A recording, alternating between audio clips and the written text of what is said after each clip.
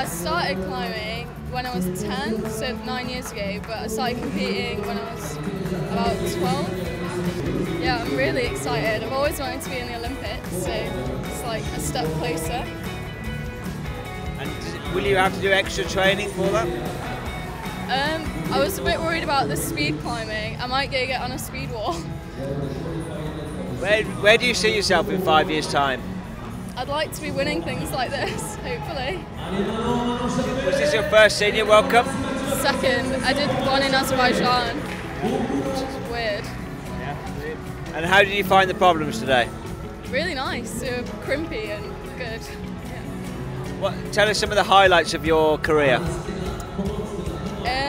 I was British junior bouldering champion last year, so that was alright, and I got into the finals of the senior British bouldering last year and got me onto the senior bouldering team. That's probably my best achievement.